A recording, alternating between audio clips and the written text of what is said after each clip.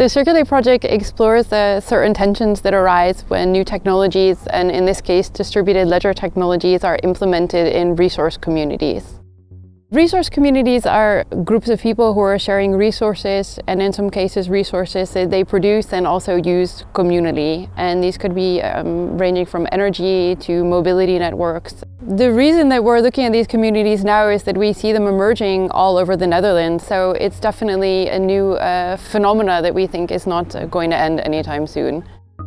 The people living in a resource community face the very concrete problem of managing and checking who uses which resources. And of course, considering that blockchain these days is very en vogue, so to say, we wanted to explore whether this kind of technology is a good fit for this problem space. One of the aspects that we look into is the implementation of technology and whether technology can be considered a neutral medium. When we implement these kinds of technologies in communities, we seem to think that they won't have any effect besides the facilitation of managing systems.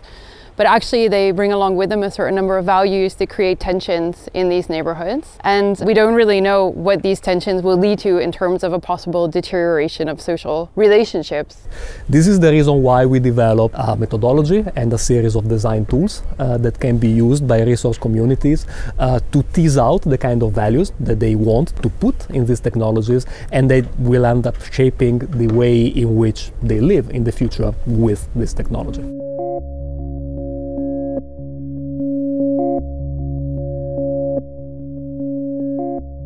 So the role of digital technologies within energy communities is a tricky thing to touch upon, because of course nowadays we have the tendency to just throw technology at every problem we have and expect that the digital systems are going to solve whatever.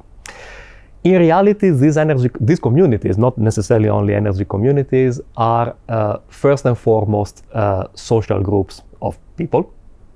And potentially, conceptually, they could track their energy use or their resource use also with a whiteboard and a marker. Okay, so it's not fundamentally a digital issue. Schoon Schip is, we call it, the most sustainable floating self-sufficient neighborhood in Europe. And that's a community of 50 households that we also supported in unifying them as a group and building the sense of community, building the social network to be strong enough to take a professional position in taking charge of the development themselves. What I find it important in the work that we did with Circulate is that we explored the limits and the possibilities of what can be done with digital technology, and especially with digital ledgers and the blockchain. And we formulated some recommendations and some dilemmas that really poke at what should and maybe should not be done. The Circulate project was an opportunity to collaborate with the knowledge department of HVA and partners also participating in the Circulate, because it has an academic background as well as a practical background. And of course, from the practical implementation, we bump into hypothetical questions. What is the threshold of a community to develop itself? And where does actually the individual and the sense of individualism is being taken over by the sense of community? So how does that relate to privacy? One of the big promises of blockchain for resource communities is its very transparency. It can make visible to the community as a whole who has what kind of resource, who has used what kind of resource, who has produced, who has contributed, etc. So transparency could really help a resource community to sort of manage themselves. And for a resource community, that's potentially a good thing. However, of course, all that transparency comes at the cost of the privacy of the individual people. You could have a system, for instance, where a priority is given based on a particular need, right? So we both book a car at the same moment. I did it first, but you need it because you need to go to the doctor for an emergency thing. But how much of that would you need to share with me, right? Would you need to share with me that you're going to the doctor? Is that's why you need that car, for instance? Or should that be left private, right? So you see that you need to give up some sort of privacy in the negotiation, because you need to tell me that you need it a lot, but maybe you don't need to tell me everything, right? And then for every system or for every community, I think this balance between what do you make private, what do you make transparent, is one of the design dilemmas. There is no good or wrong. It's a matter of finding sort of the right spot in the spectrum for the right group. We want to facilitate the building process of building strong, close-knit communities, but we can also incentivize the operational phase of it. If you do car sharing, there is good behavior, there is bad behavior. Quality of the built environment should go up, while the costs go down to make it inclusive and affordable for everybody to take part. But there's always operational cost in the upkeep of shared mobility or shared gardens or shared collective space. So then you strongly depend on the behavior of people. How do you use this space? How do you use the car? Because if there's lots of maintenance, there will be lots of maintenance cost.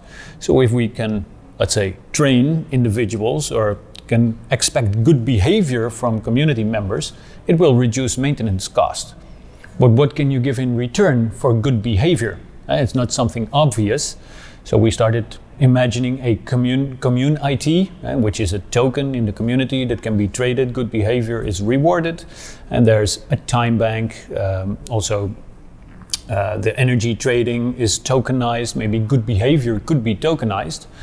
But already at the moment of thinking through this tokenization, what might be the dark side of just this? Does it enhance good behavior, or does it actually enhance like capitalist behavior, that you only perform good behavior in return for a few tokens? So that's where we started acknowledging the aspect of, okay, we can incentivize good behavior, but does it eventually distance us from the goal we want to achieve? So the dilemma of social versus economic benefits deals with the way that people are rewarded, or with the motivation that people have to participate in a particular system. So you could optimize a system for economic benefits, right? And then that would work in a situation where people are very much interested in reaping economic rewards. That could be a profit because they sell energy directly to the market. It could also be in an internal exchange, that if I contribute a number of hours of voluntary work, I get actually a reward in terms of points or credits that I can spend on another resource. On the other hand, you could also optimize a system or organize it that people get rewarded socially.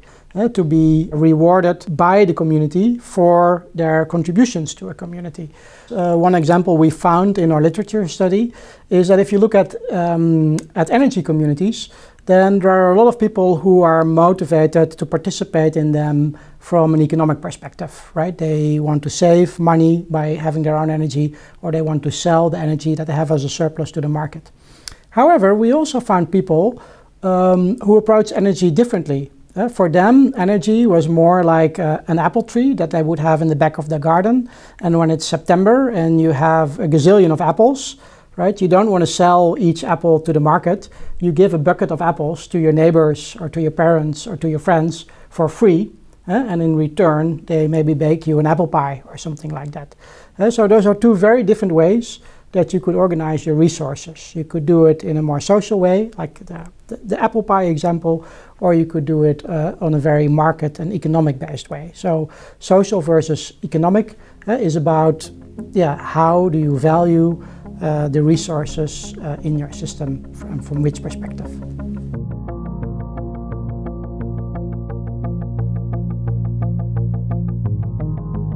So I think one of the most important dilemmas is quantified versus qualified.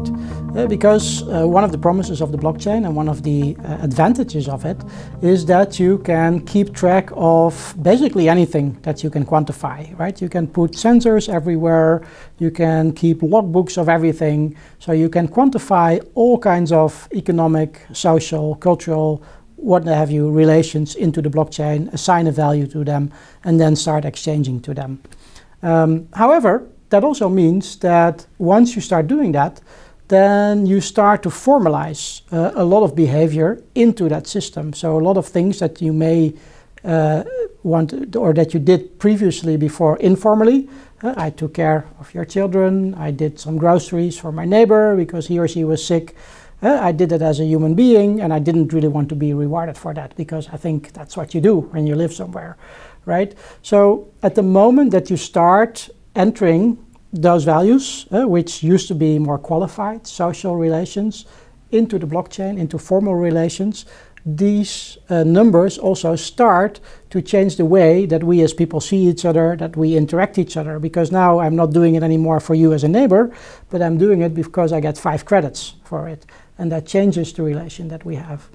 So yes, you can quantify everything, but no, you should not need to want to quantify everything. And for each community, again, I think this is very different, and it's very important to figure out what do you want to organize officially in a formalized way, and which of the things do you think actually it's better if people sort of organize that informally amongst themselves, and we leave that off the blockchain outside of the database.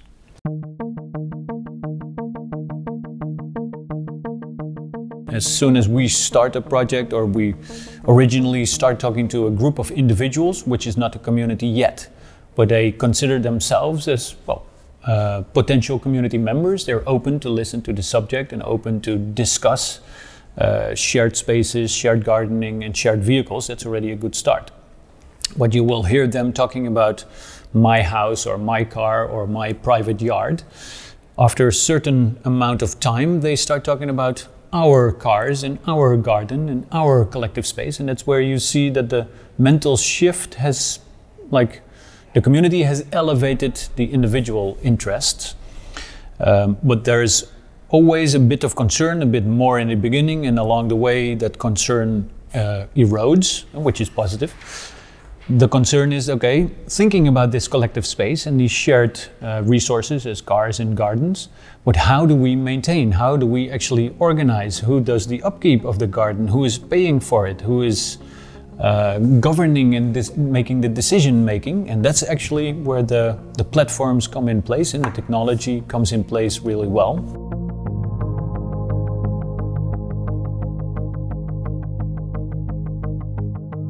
Private versus collective interest deals with the question of who do you optimize the system for? Is that for the individual user? Do you also always want to give him or her the best possible solution?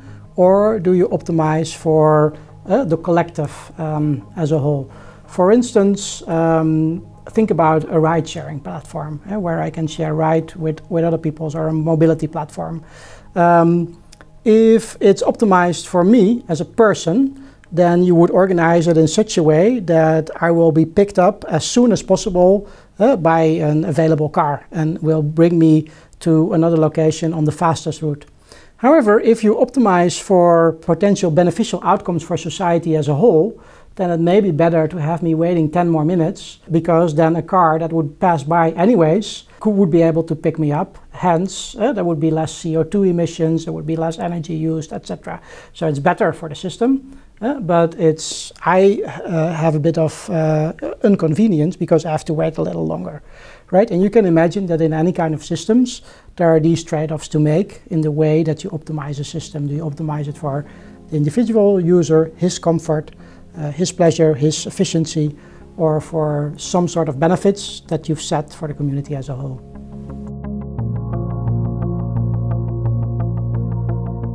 By rewarding certain things and punishing other things, the blockchain really kind of pushes your behavior in a particular direction. And in that way, it kind of is a normative apparatus. So it's been designed to kind of reach a particular goal. And this goal becomes the norm. Everything that you do in this system is kind of funneled towards that. So it makes everything kind of cohere towards that norm. When you think of reaching an environmental, goal, of course that can be a good thing, but you also have to keep in mind that these are lives that are bigger, that have multiple aspects, and sometimes these encoded norms may not make sense in the real world. The system is designed before the actual moment when you engage with the system. So it doesn't know the time you engage with it, what else might be going on, and what else you may want to do, or what might be good in that situation. If you build a platform, you can incentivize people to a particular kinds of behavior that you think is for the benefit of the system as a whole. For instance, you can do price differentiation, where energy becomes cheaper or more expensive based on the supply, and that would be an incentive for me to maybe not use the energy at this moment in time. I could get a particular reward for a particular behavior. Could be anything, could be a monetary reward, could be a social reward. So there are many ways that you can incentivize people for a particular behavior.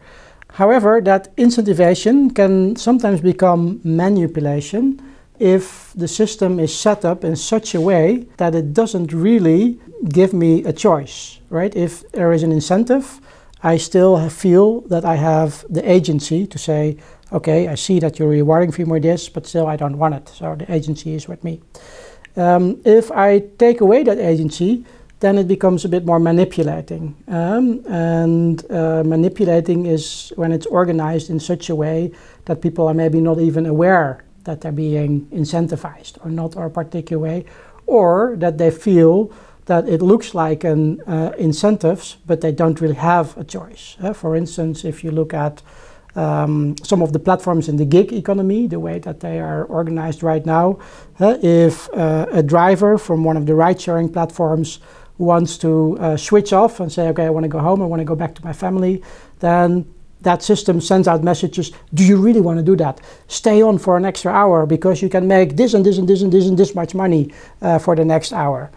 And because also the system as a whole is untransparent, the driver often feels that they don't have a choice because, first of all, they don't want to miss out on the opportunity of the reward, but they're also not sure if they say no at that moment, that there will not be any repercussions the next day for how the system will point particular rights to them or not, right? So there is sort of a threshold where incentivization is a powerful force for people to sort of do things for the common good, and they have agency over that.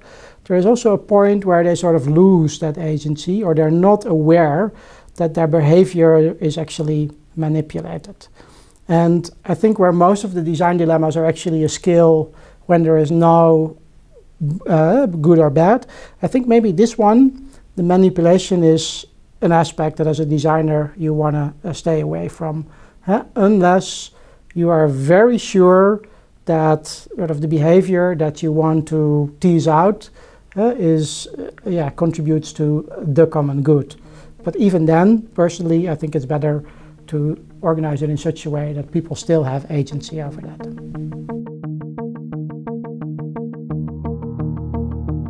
If there's the necessity to have access to a specific resource, but there's a lack of availability, who's deciding? Is it the individual that's deciding, or is it the technology that's deciding? If we believe that the platform or potential algorithms can make these decisions, they cannot. It's the people that have to think through what we want the algorithm to do, and that's the difficult part.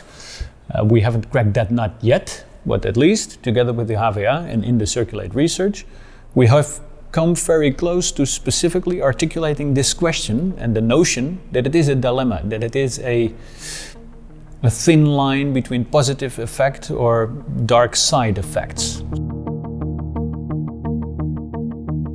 Human versus algorithmic governance deals with the question of how decisions in a system are made. Are they made by algorithms or are they made by humans?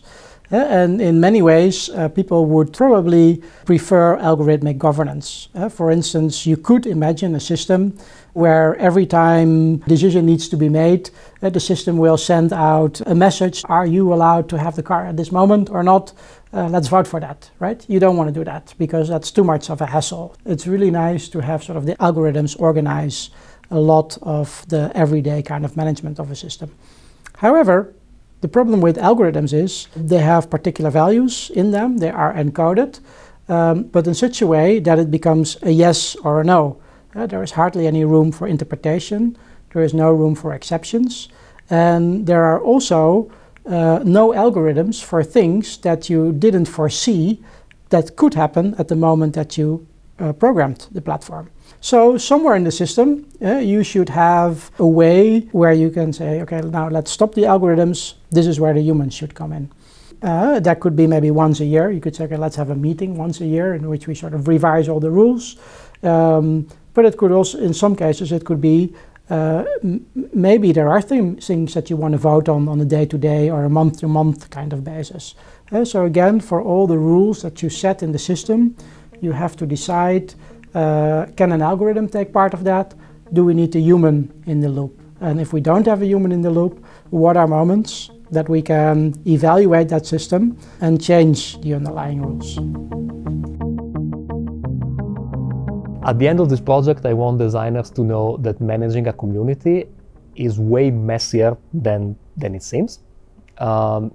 We started this project by assuming that we could design something and deploy that in a way that was fairly painless. And we were really confronted with all the complication, big and small, of dealing with a live system such as a social community. So designers should be aware that human beings are emotional, they are messy, they have aspirations and values that occasionally are not rational. Sometimes they want to have fun. Sometimes they also want to save the planet and save energy and do all the good things that we should be doing. But it's not possible and it's not sensible to just optimize from the top down. You also need to deal with the complexity of human nature. And that requires to step away from the rigidity of the algorithms occasionally, which is odd to say because we are digital designers. In theory, we should be making systems that run on a computer which is as rigid as it gets. But we need to find ways in which we make these things more flexible and in a way more human. So I think for us, the 6 design dilemmas that we've discovered so far, it's just the beginning, right? And there is no way that we think we've made the very definite and the once and for all exhaustive list. I think it's very well possible that if you're working in this space, you will maybe come across some other dilemmas, or maybe one of the dilemmas is not so interesting for you, the other one is, but maybe there is a particular sub-question that we haven't really thought of ourselves. So we really invite people to see this actually as an open invitation, not only to use our dilemmas as a checklist, but to continue developing them and filling them in with examples, questions that you can ask around them, maybe adding new dilemmas. And we hope that this can be the beginning of sort of a growing body of work on the design of local platforms for resource communities.